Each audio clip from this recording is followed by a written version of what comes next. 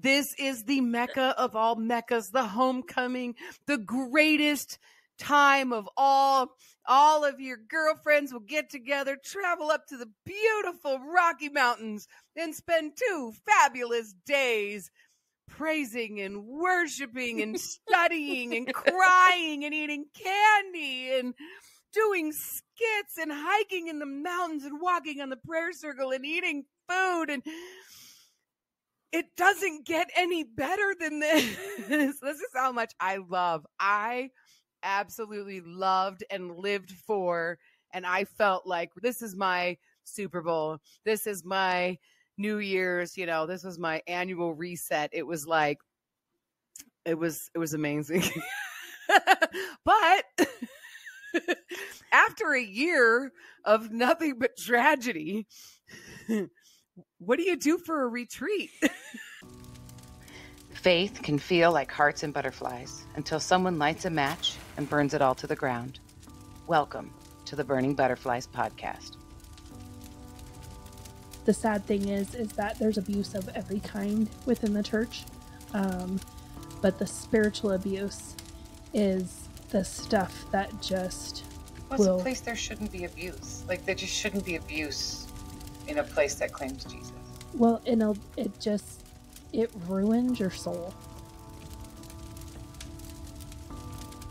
If you're new here, we suggest listening to our prologue episode first. This is the story of 2 women's journey through spiritual abuse and escaping from toxic church culture while finding hope in Christ. Sometimes it's just the facts, and if you get offended by it, that's a you issue. And if we can't be mature enough to have these conversations, even if some of the topics are difficult, then shame on us.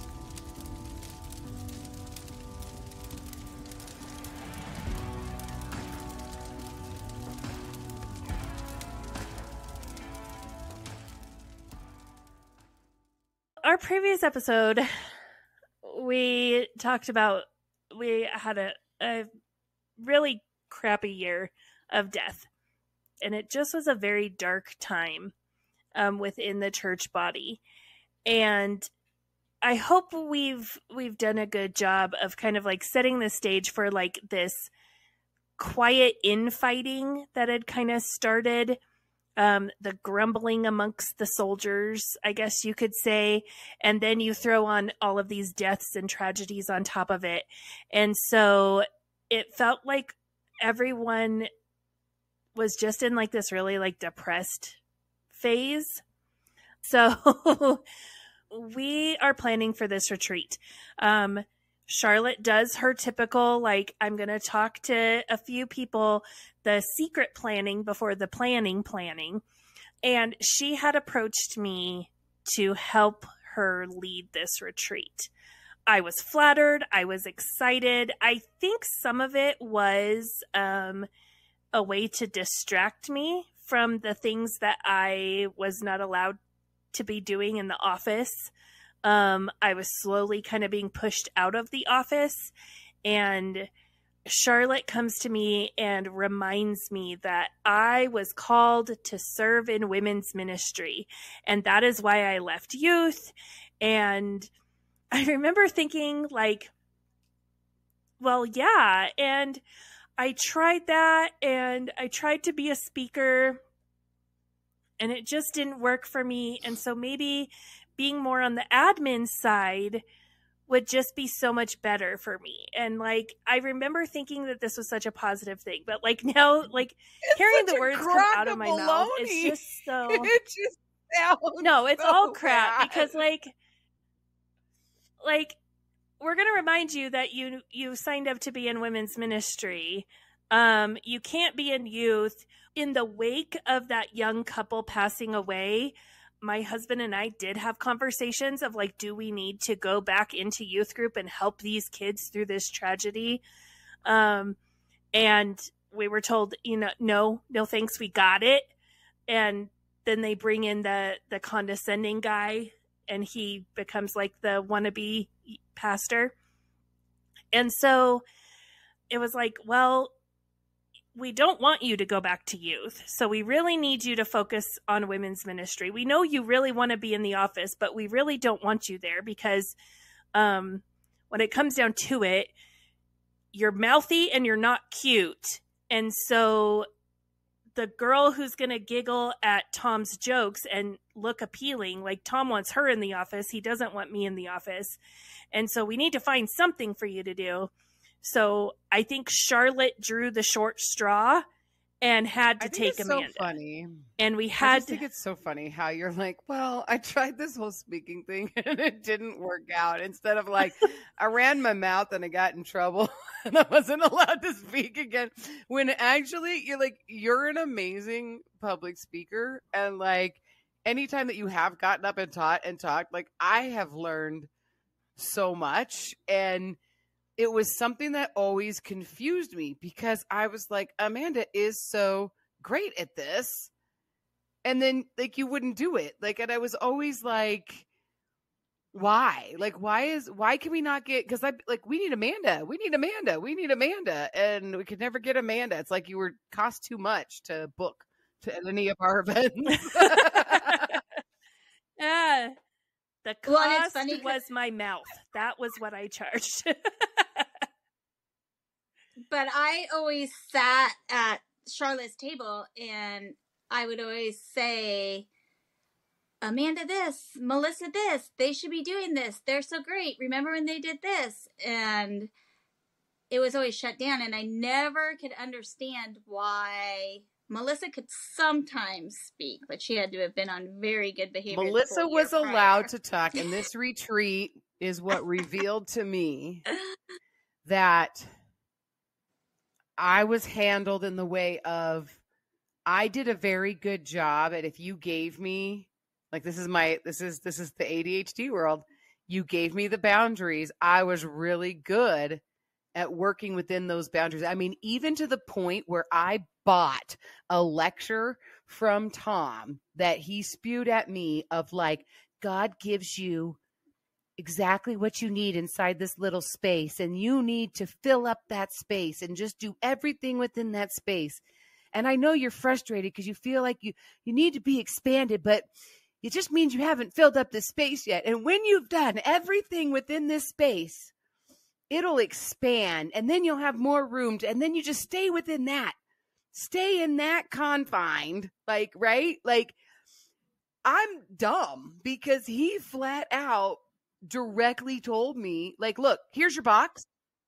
I want to put you in a box. Stay in it. You do XYZ and just keep doing XYZ and just keep doing XYZ until we tell you can do something different. And once we tell you could do something different, then you can do ABC and XYZ. But only do those things. I'm highly offended right now because I thought that was my special lecture, Melissa. I got the same lecture. Oh my gosh, I'm sorry. Like, yeah, I took it too. I got the same. God will expand you when he's ready. Just sit down and do XYZ and nothing else. Did have to clean toilets for a season. But gosh, I found the same amount of joy scrubbing that toilet as I did singing on stage. I think every woman who had to serve at Come As You Are, like, once you reach like a certain like serving threshold, you were cleaning toilets. Because don't get too proud of yourself. Go clean the toilet. But this retreat, so I wasn't allowed to speak at this retreat. And it was guys to me as you can either lead worship or you can speak, but you can't do both because that's too much and you won't be able to handle them both. And so like spiritually draining and like they don't want you to drop the ball on what, like you need to focus on one thing. So either lead worship or speak, but you can't do both. And I feel like in the context of worship, Melissa speaking about death and divorce and division and devastation and all of these heavy topics that we were talking about at this retreat, you're either going to get I'm going to be like Amanda, never be allowed to speak again if you give me a microphone in the context of speaking. But if you give me a microphone in the context of leading worship, anything and everything that I say about these topics is going to be focused on turning back to worshiping God. And it wasn't until I was planning for this episode that even became clear, that I was like, oh my gosh, because how come, like, I mean, it's good. I got to tell you, if somebody was going to sit down and strategically figure out how to get me to conform and how to get me to not run off the rails and be like I do. I mean, you listen to this podcast, you listen to me run off the rails. It was get me to lead worship. Get me to lead worship in a whole focus on horrible things that go on in life. And what am I going to speak about? I'm not speaking the stuff I would say if I was up there talking. Yeah. And that's why we manipulated you into being MC. That's okay. That's what I'm going to do for the rest of my life. That's my new ambition in life. Just hire me as an MC. I'm great fun. But that was a positive manipulation on my part, because I really knew it would be fantastic. So, like you said, like we're covering these really heavy things because we really did have a really heavy, crappy year. And when we started planning, I was like, we need to address these things. Like, we can't just keep going up the mountain and being like, our God is an awesome God, and we all just love Jesus and come home happy. Like, this has been a horrible year. Like, we need to address this, and we need to actually talk about this. And this was me attempting to try to do something purposeful, but it still, like, I did not. We really didn't truly help people. We still just, like, threw Jesus's name on it. Like, But we came close. I know. Yes. Okay, so for our listener, you have to understand that this is one of my favorite retreats, and I loved every moment of it. And anytime Brandi or Amanda are like, oh my gosh, that was awful, I'm like, oh my gosh, it was wonderful, I loved it. But well, I liked the setup of it. This was my big idea. We're dealing with all of this heavy crap. Not every woman has dealt with all of these things. And so if we have an entire retreat about all of these horrible things that have happened, and we make the ladies who haven't experienced it listen to it, it's just everyone's going to leave depressed. And the goal is the Jesus high, right? Like, that's the goal. You drive down the mountain with the Jesus high. So my big plan was that we're not going to break out in those little, like, discussion groups, which, by the way, Charlotte put together herself. And so she could orchestrate. We've talked about this before, put together the little groups that she wants put together. We weren't going to do that. Instead, we had I think 5 or 6 things of heavy things that someone has experienced. So death, division, depression, divorce. They were all disease. Depression. Yeah, they all started with a D. Disease. Yes, thank you. So they all started with a D.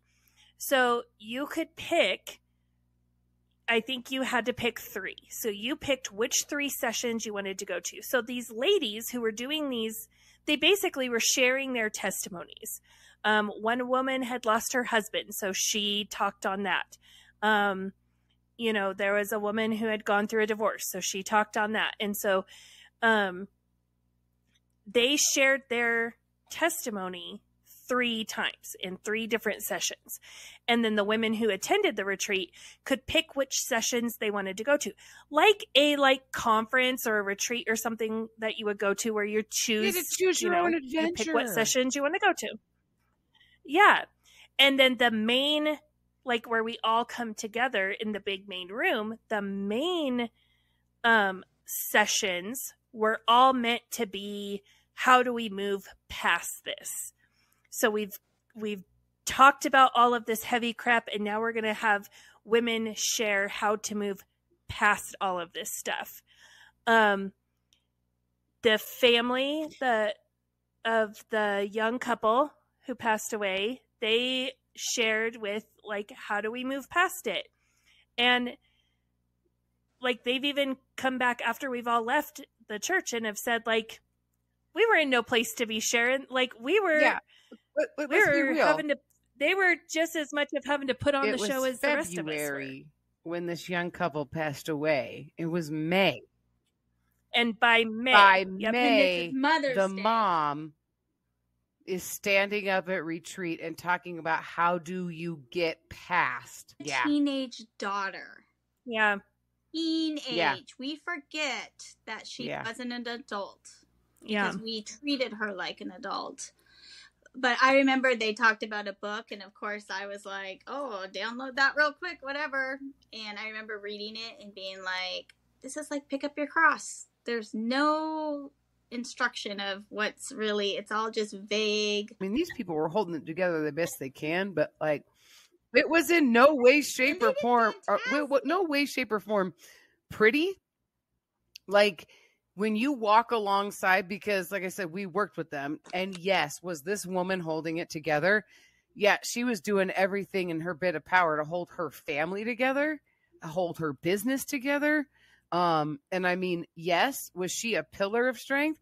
But was she by any means like okay? And I don't mean that in a bad way, but no, like, it's horrible that she felt that she had to be all that she could be because of this, some narrative that's not even true. Like, it's not given space to heal, not given space to recover, not given space and actual help, you know. And I know that they've gotten some real legitimate help outside of this now, but I just think about, Well, just how effed up is that the pastor and his wife put them in that position?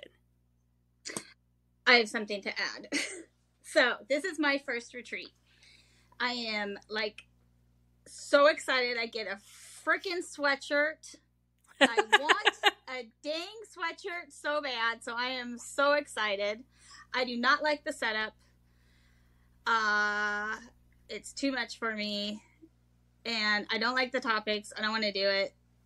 And so, and you mean you don't want to talk about your feelings, Brandi? Exactly. Yeah, I don't want to talk about any of this. I don't want to share any information. I don't like retreat really when it comes down to it. It's too like girly. You just want to eat the snacks and wear this t-shirt and not hang have out with my friends. Yeah.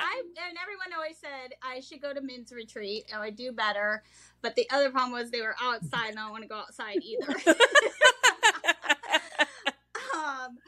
But this being my first one, and you guys might not realize this, there is an air of absolute excitement the evening before this woman speaks, because she goes and changes her clothes. And there is a buzz going around the room that this woman is going to speak. It is like Beth Moore is coming. I am not kidding. Yeah. This happens only with certain people in the church when they speak. It would also happen with Melissa. But some people would try to shut that down, like, because we don't want to build Melissa up too much. We got to keep her under the thumb. But this woman, I was like, holy crap, I paid this. I got a sweatshirt, a t-shirt, I'm eating snacks, and I get to watch Come As You Are's Beth Moore. And so I think that's very important too, of why this woman had to hold it together, because she had all of this on her shoulders as well. That she was carrying, of being super spiritually mature, a leader in the church, someone you go to with a problem. I mean, now that I think about it, I think not long after this happened, I think Jason and I were sent to them for problems we were having, and Jason was going to go work there. So like they never got a chance to take no, that's such a valid breath. point though, but like that it speaks to such a bigger picture of like exactly there's an expectation put on these people because they are spiritually mature, spiritual leaders. They're people. I mean, and you see this with any type of leadership within a church of like, give your leaders a second to be human, give your leaders a second to go through what they're going through. Like, and it's okay to, it goes on both sides. One, why do we feel like it's not okay to say, hey, I can't be there. I'm not going to show up. You're probably not going to see me for 6 months because I gotta get over this or whatever. Like we don't feel like we can sit down and rest. So that's one side of it. And the other side of it is that there's people, nobody is saying, hey, you shouldn't do this. You don't need to speak. You don't need to, be at retreat. You don't need to come every Sunday. You don't need to continue to serve. I'm not speaking about this person specifically. I mean, this is a bigger problem of like burnout, why we cause burnout. We have this expectation that you can't stop, you can't rest, you can't take a break. You're going to be in children's ministry till you die. But if you're burnt out, then you must not have enough faith. And so then you just keep going. And then we wonder why we have the problems that we have. Well, and you're not going to step down or show any sign of weakness either, because then you're talked about. Like, and it's almost like, and if you're the person to bring up, like, you should take a break. Like, if you're that person, like, then you're ostracized. Why are you telling them to stop serving? Why are you telling them this is what they need to be doing? This is how you draw closer to God.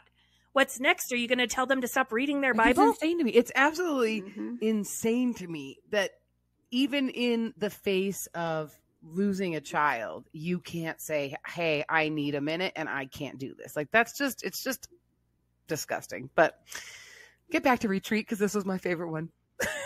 Yeah. So this was my big plan, right? And we had all of these new people come, like Brandi, you said this was your first retreat. This was the first retreat for a lot of people.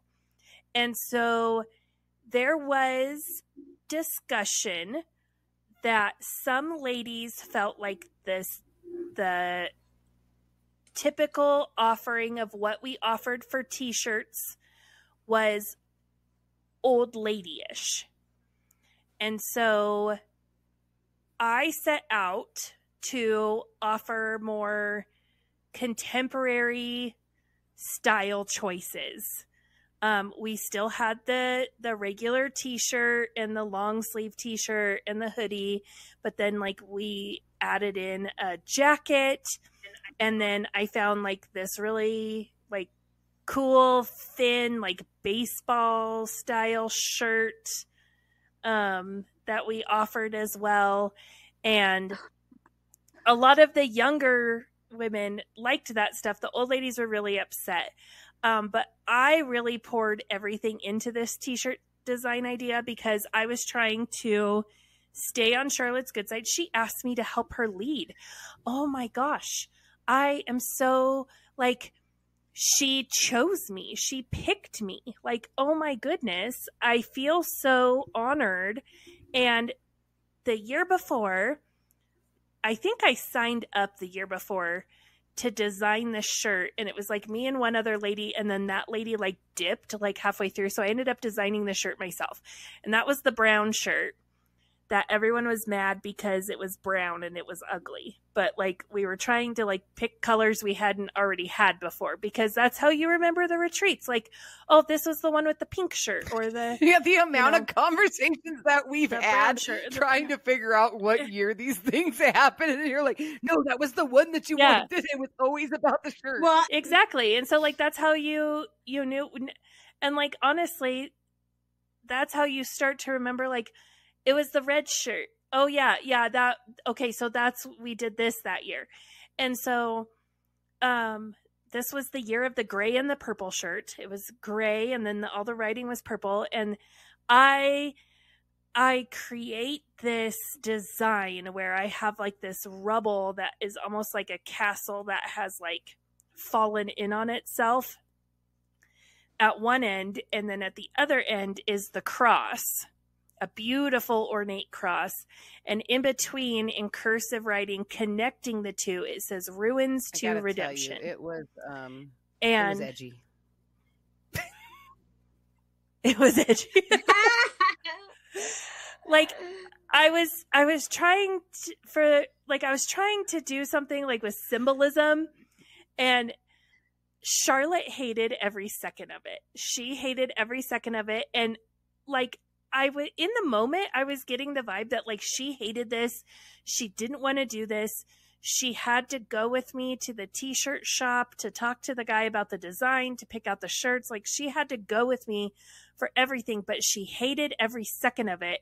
And I couldn't put my finger on why, because if I would like check with her for like affirmation, she'd be like, well, you're the leader, do whatever you think is best. And I remember just kind of like having this weird, like, okay, you're saying you trust me and you want me to make the decision, but you're clearly not happy with my decision, but you're not going to tell me you're not happy with my decision. And it really wasn't until like we were planning out this episode that I was like, oh yeah, she hated every second of it. She wanted more than anything to jump in and be like, we're not doing that. We're doing it the way we've always done it. We're having an old lady design with just words that don't mean anything. And that's what we're going to put on a plain shirt. And they're going to be stiff and feel like you're wearing cardboard because that's what we want. And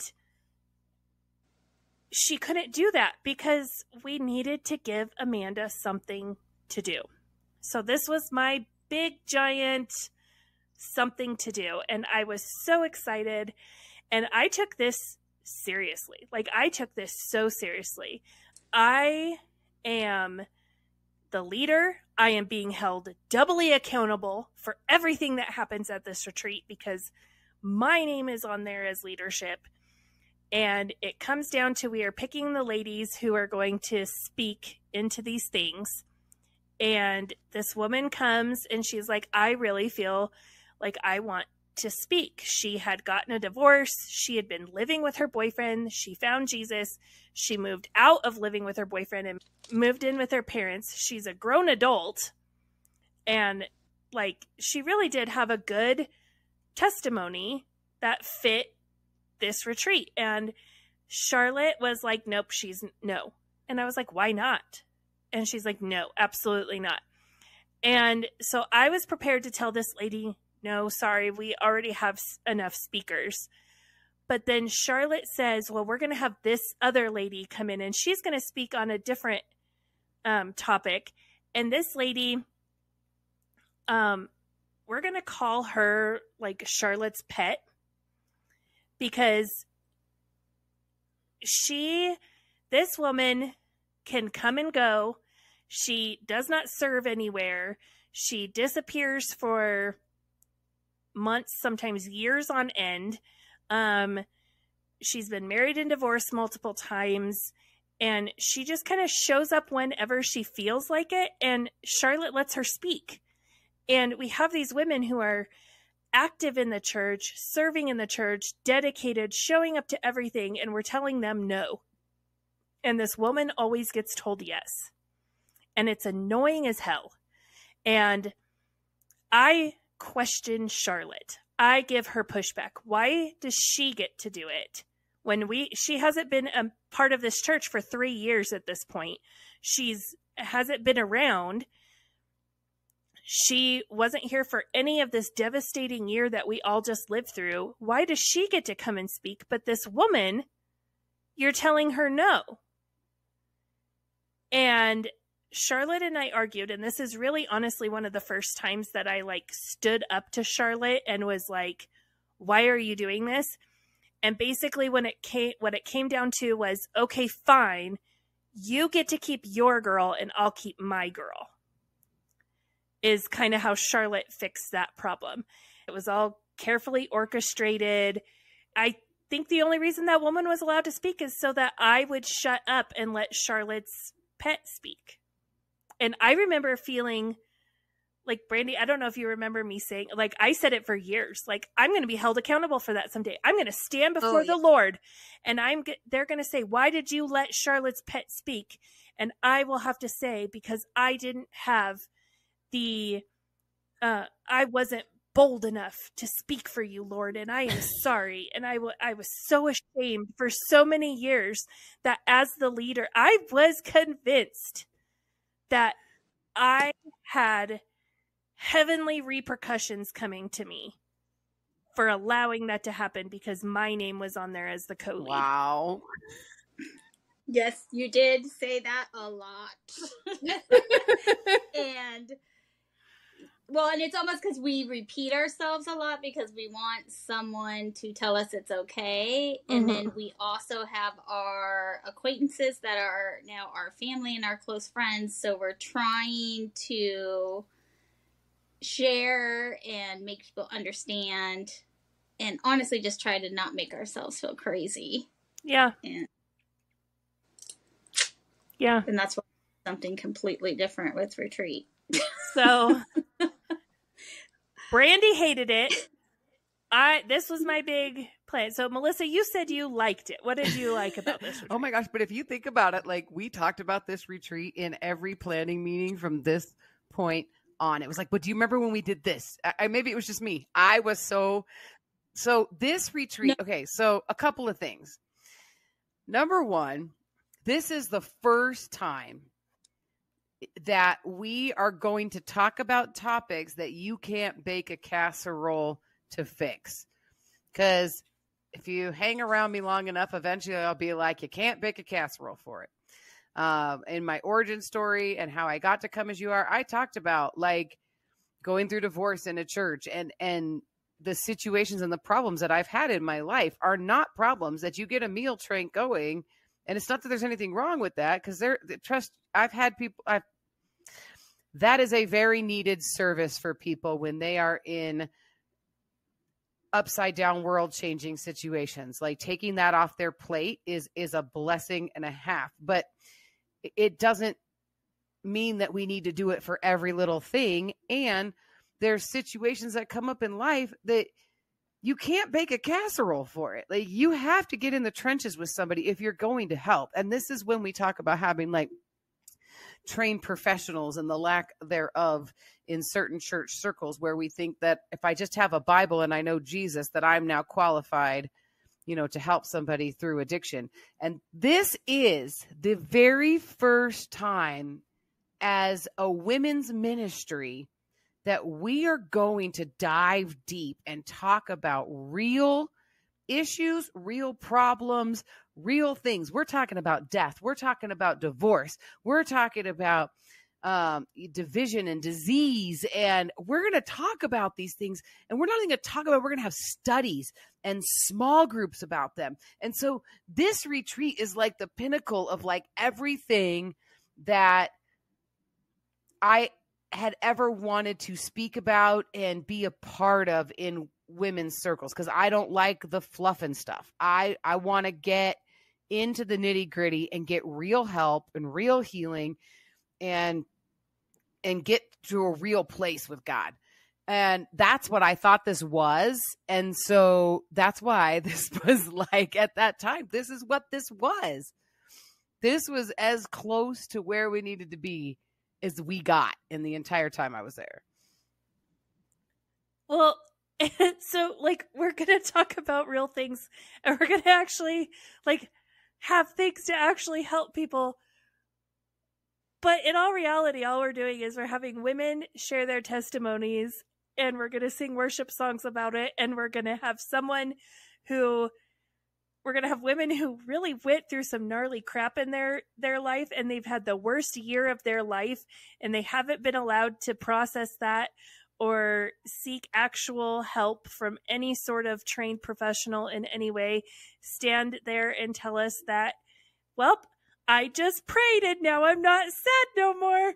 And like, that was our solution, and how we were going to really truly help women. Yeah. Was we're going to say, basically all we did was we acknowledged that crap happens. Yeah. I'm not saying we did anything good about it, but it is the closest in the time of come as you are.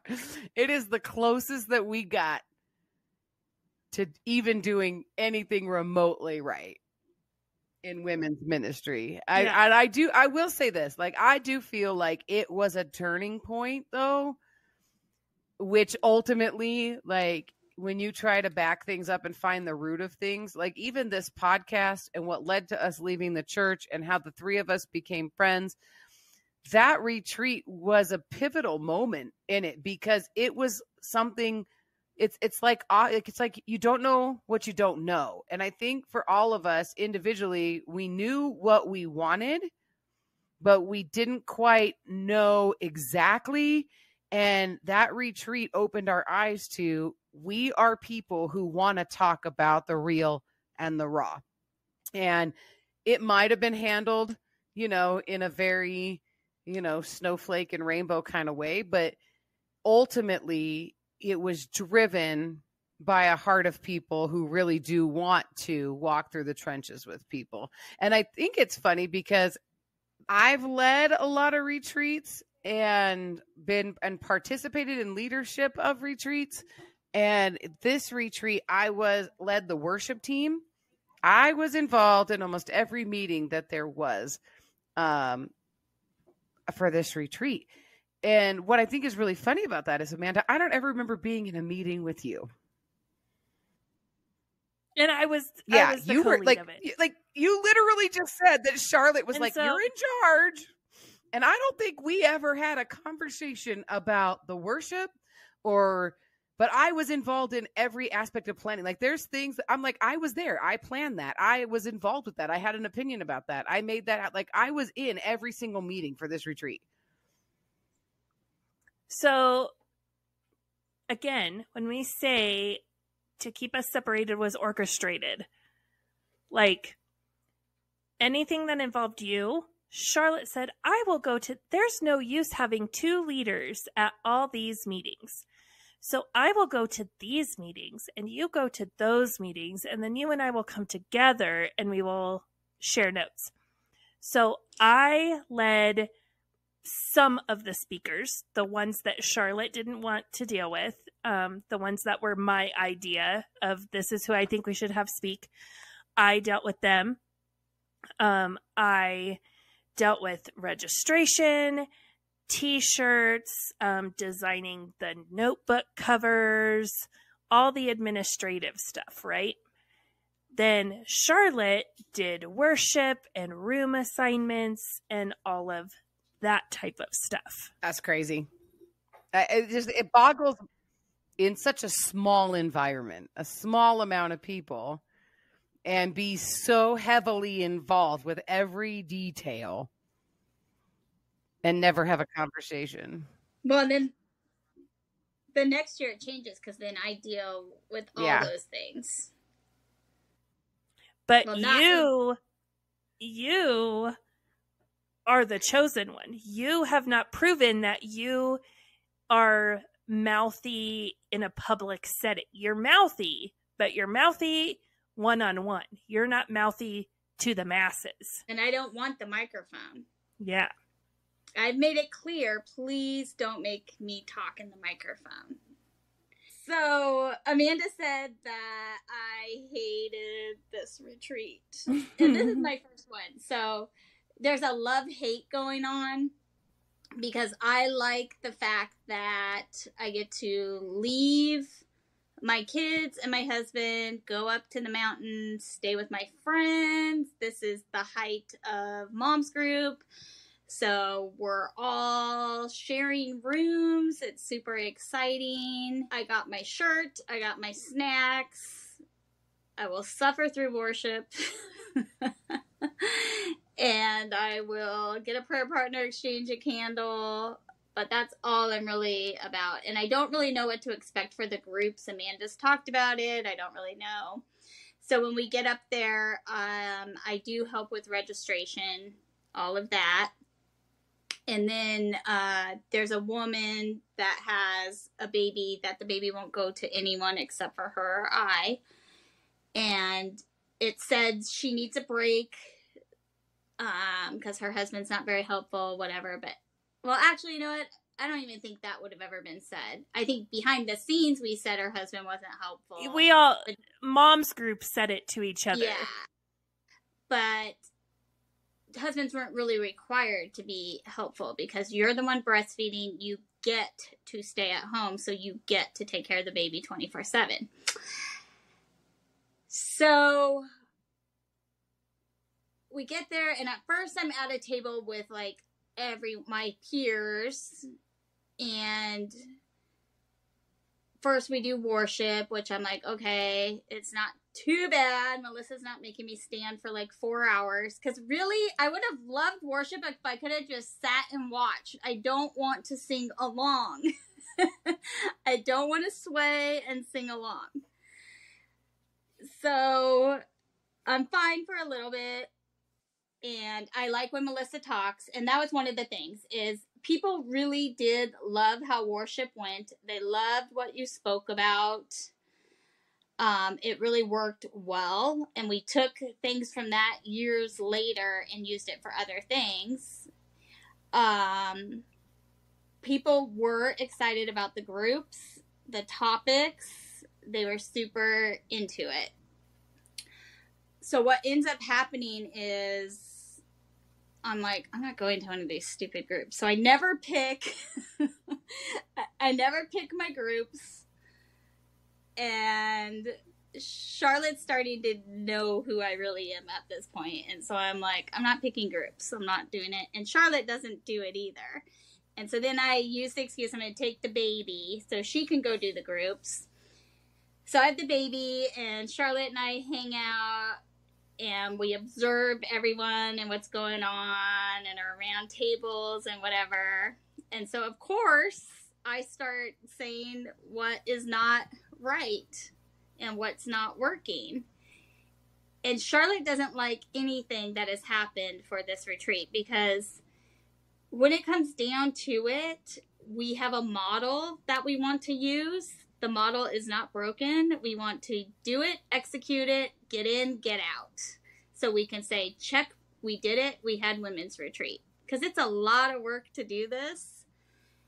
And so I start saying, like, worship's too long. We shouldn't be doing worship this long. And, the groups. Why do we have to have 400 groups? Why can't we? I told Amanda we don't need 400 groups. All we needed was to all stay in the same room. If you want to go in the rooms and do that, whatever. So I'm sorry that I undermined everything you guys said, but I was still doing it again because it was annoying. Well, but like, honestly, it fed into that narrative of like, well, Amanda's controlling. Amanda has to have her way. This was all Amanda's idea. But honestly, like, I think this is an important, like, mile marker to put a post in, because it's going to come up later where Charlotte does try to come between you and I in our friendship in a very severe way, like to the point where we are told we can no longer be friends, we can no longer hang out with each other. And I think this is probably the origin of that, because she knew you would say, like, I don't like what Amanda's doing. Right, but she didn't know I'd already told you to your face. Exactly. And I told you I'm not going to a group and I'm not participating, and I don't want to talk about divorce. I don't want to, and, it wasn't, we would battle it out on what we were going to do with ministry. Yeah. And so. I think that's what she just didn't she didn't realize you and I were having these conversations one-on-one, just the two of us. And there would be times where we would both tell each other, like, that's stupid. We're not doing that. Like, so many times we would get into arguments with each other over what we were doing in ministry. But I think she thought that, like, you were telling her that, like, other people were coming and feeding her information. Right. Well, and even, I would go to someone else on the worship team be like, we don't need to sing a song that lasts 45 minutes. And that person would, she lived for that. She wanted to cry. And, so then I'd go to Melissa and tell her, we don't need to be doing that. So I was always very upfront with my opinion of what we should be doing. And that's kind of what got me in trouble down the road, is because I felt that I could go and say things directly to people. And it's not that I expected everything to go my way, but I was like, you have to, because we all have blinders on too. So you have to take your blinder off and think about the big picture of what everybody wants. And that's what's exhausting. And Melissa has said it before, of like, deny yourself and, die to yourself and all of these things. Like, yeah. And so you think you're helping people by pointing out the splinter in their eye. And like, yes, I've examined the plank in my own, but like, you really have this splinter and you really need to look at that. And so in reality, we all just ran around and were like telling each other like what we wanted to happen, but like we were trying to make it seem as though we were helping them see what God wanted. Oh yeah. And I was never good at that because I couldn't fake it that much. So I always came across as, I'm just giving it to you straight. Yeah. And certain people could handle that and others couldn't. But what's funny, what comes out of this retreat is I don't want to do this as a whole big group. It's too exhausting. It's too much work. Some people like it. Some people don't. This is where the whole red tent come to the table idea is actually born. And I talk about it with both of you separately. And we can't for years quite figure out how to get it to where we want it to go. Because my whole thing is, you want a space to cry on stage and sing, I will give you that space. Let's just not do it here. So it's just funny how everybody had their part to play and how this would go down. But then we always reverted back to the original formula. Yeah. And because I really like a pattern and a formula, that's why I was really good at putting on retreat, because I did exactly what Charlotte wanted. Burning Butterflies is a listener-supported podcast. Today's episode was brought to you by our amazing supporters on Patreon. Follow the link in our show notes to learn how you can become a Patreon supporter too. Supporters get exclusive access to bonus content each month, including outtakes, cut content, and supporter-only episodes. If you've enjoyed this episode, please leave us a rating on your listening platform. Burning Butterflies is a production of Asha Media. Thank you for listening.